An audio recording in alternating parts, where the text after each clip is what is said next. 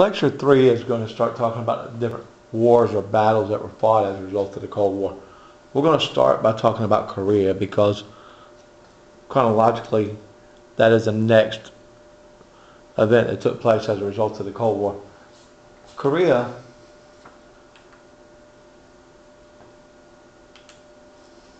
was, like a lot of countries, a country that was divided. This country was divided between North Korea and South Korea geographically, but it was also divided because of its political affiliations. North Korea was a communist-led portion of the country of Korea, and South Korea was anti-communist. In fact, South Korea is a current democratic republic, quite similar to the United States in that they actually have the three branches of government that we use: the executive, legislative, and judicial. Their president was recently impeached, March 10th to be exact, for corruption, something that is an option to democratic societies that is not an option to communist societies, because corruption is not a big deal when it comes to communism, because that's a lot of what they thrive on or are based on. Our involvement as far as the Cold War with Korea began after the Korean War started in 1950. The Korean War was 1950 to 1953, and it was a result of the North Koreans who invaded South Korea because they wanted to spread communism. North Korea was supplied by the USSR, who we've talked about quite a bit, and China. Both of these countries are communists, and both of them wanted to spread communism, imperialism again, by way of the SSR, by way of the Korean War. The whole theme of invading South Korea was that the communist type of government would be expanded. They would hope that if they were able to be successful, that there would be that many more communist followers. Not that the communists would have more leaders, because we already know how that works. The fewer the leaders, the happier they are. But they'll have people who would follow the rule of the leader, if for nothing else, fear of the repercussions of what would happen. The United Nations, or UN, sent troops, mostly Americans. Again, we're the superpower, so we got the stronghold here, right? Sent troops into South Korea to provide support and to stop the spread of communism. They wanted to hold communism at bay. Another example of containment, if you will. They were trying to keep the North Koreans, the Soviets from USSR, and the Chinese from China from spreading communism throughout South Korea.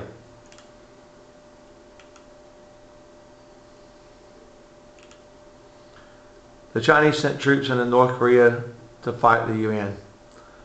They were pretty good at what they did. They helped rack up a lot of deaths on both sides, but fortunately they weren't as successful as they liked at spreading communism. An armistice, which we've already heard that term before as well, which is a ceasefire, was signed in 1953. Ceasefire simply says that the communist North Korea and the Democratic Republic of South Korea would no longer attempt to engage each other in physical battles. Now, that doesn't mean that they would become friends by any means. It didn't mean that they weren't any longer enemies. It just meant that they would no longer actively fight one another. the border between North and South Korea was set at the 38th parallel. That would be 38 degrees north latitude. That is the line that can be seen here. This is the 38th parallel. There's a little bit of South Korea above the line and a little bit of North Korea below the line. But nonetheless, it is where the dividing line between North and South Korea officially lies. And communism, luckily, in this case, was contained and not allowed to spread any further south than the 38th parallel. Except, again, those places where it's not perfect.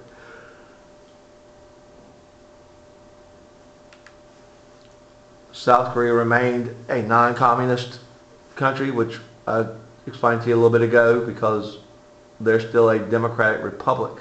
They're not a communist country by any means. Not that some people have not tried to make them that way still, but so far they've been successful in resisting. Vietnam. Vietnam is probably part of the Cold War that you probably heard the most about. It was one of the bloodiest wars that we as Americans have ever been involved in. Vietnam was divided in 1955 and to north and south, just like the Korean War. You had the North Vietnamese who were communist and the South Vietnamese who were not. They were an anti-communist country, in fact, that were fighting to maintain their freedoms. Now, the country of Vietnam in the north, or North Vietnam, was led by Ho Chi Minh. He was pretty smart strategically when it came to military operations, and was not a bad military leader in their opinion. Problem most people have with him is the fact that he was a communist. He was supported by China and the Soviet Union because they were both, again, trying to spread communism through imperialism. South Vietnamese was anti-communist, and it was supported by the great United States of America and the country of France. We provided them with, just like everyone else, the means to defend their way of life. The Vietnam War was 1957 and 1975. In 57 and 75, the Vietnam War, one of the major tactics was used by the Viet Cong, which is a communist guerrilla group that tried to take over South Vietnam. Guerrilla warfare is defined as sudden, unexpected attacks carried out by an unofficial military group or groups that are trying to change the government by assaults on the armed forces. This is kind of your hit and run military style tactic. They would attempt to make an impact and then run. The Viet Cong were very successful. Killed a lot of people. They were backed by North Vietnam, China, and Russia. U.S. involvement in Vietnam was from 60 to 73. If you notice, we weren't involved at the beginning or at the end of it. We were kind of in that middle window there. We were there because we were trying to keep peace, but we weren't as successful as we thought we'd be. We sent in aid to South Vietnam. That aid consisted of a lot of different things: money, weapons, and military advisors. Ironically, in my opinion, I think that military advisors is kind of a strange term, seeing as how we wound up supplying military troops. The U.S. began sending troops in 1964 to Vietnam. Unfortunately, because we did send as many troops as we did, there were 1.5 million Vietnamese killed and 58,000 American soldiers. we went to D.C. on the field trip. One of the things we got to visit was the wall, and the wall was every name of every person that died as a result of Vietnam that was in the U.S. military. All the names.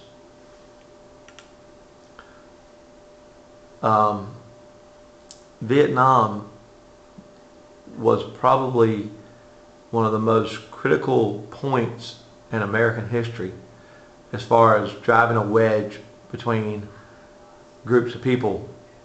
Only second, I think, to the Civil War. We were divided over whether or not we should have been there or not. We were divided over whether or not we should have taken action the way we took action. It's put a lot of strain on our social systems as well as our political systems. The anti-war protest pushed U.S. to end the war. We were not really planning on it, but I guess it's a form of appeasement. We decided it would be in our best interest to go ahead and withdraw from Vietnam. So the Americans began to withdraw, and by 73 we were pretty much out. Now understand that I said by 73 we were pretty much out. We didn't start withdrawing the troops in 1973. It's like with anything else. You have to do things gradually, because if you're too quick, everything you've worked for is liable to fall apart. So you have to take it piece by piece in an attempt to not destabilize. Communists took over South Vietnam in 1975.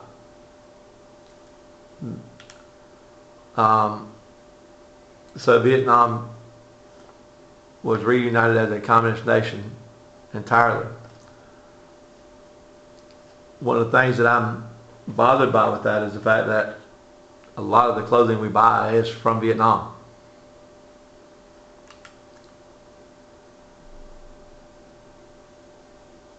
This is one of those instances in history where we, the U.S., failed to contain communism. Communism was successful in Vietnam, whereas we were unsuccessful. Cuba. It's a little island that's about 200 miles off the coast of the southern tip of Florida, Key West, Florida. So it's really close to us. Cuba was also a communist country led by Fidel Castro. Castro recently died, and now his son, whose name I can't remember at this moment, is the leader of Cuba. They're supported by the Soviet Union, which means that they're really not supported by us. In fact, up until recently, we had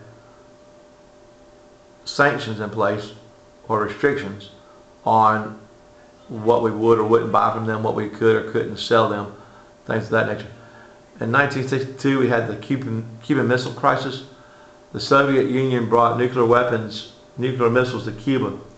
The purpose in them bringing those weapons to Cuba was to be able to use them against the United States should the Cold War have become violent between us.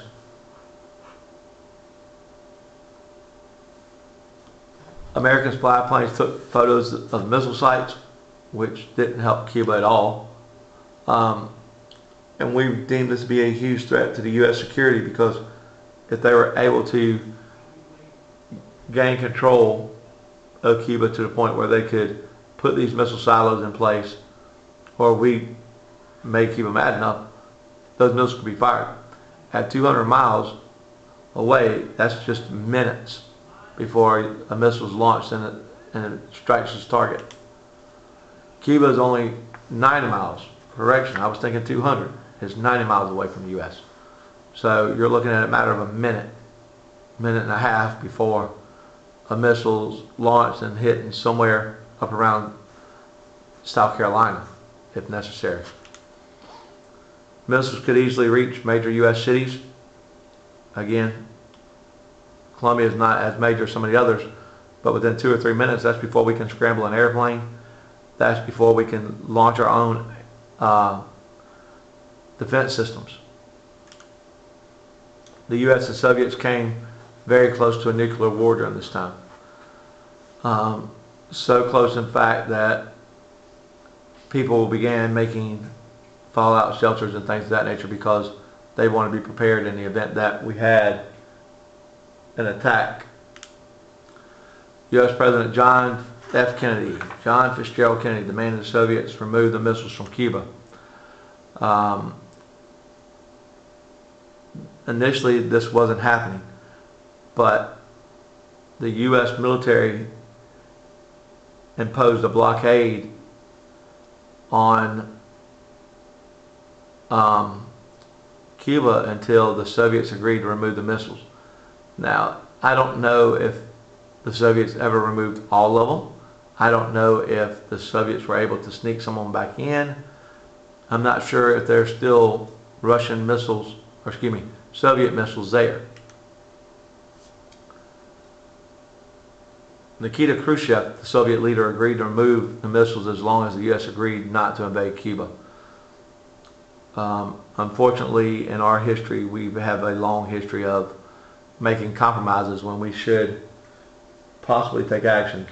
This case, maybe not so much, but at the same time, we allowed a lot of stuff to be done that we would not normally allow. And nuclear war was avoided. Personally, I think that nuclear war is going to be avoided for pretty much the remainder of my life and y'all's life, because everyone's scared that if a nuclear weapon is launched, that the ones aimed at them are going to be launched as well. So we refrain from launching nuclear weapons. We prefer to send in jets and planes with larger weapons that don't have the fallout as a nuclear weapon. The struggle for influence in South Africa.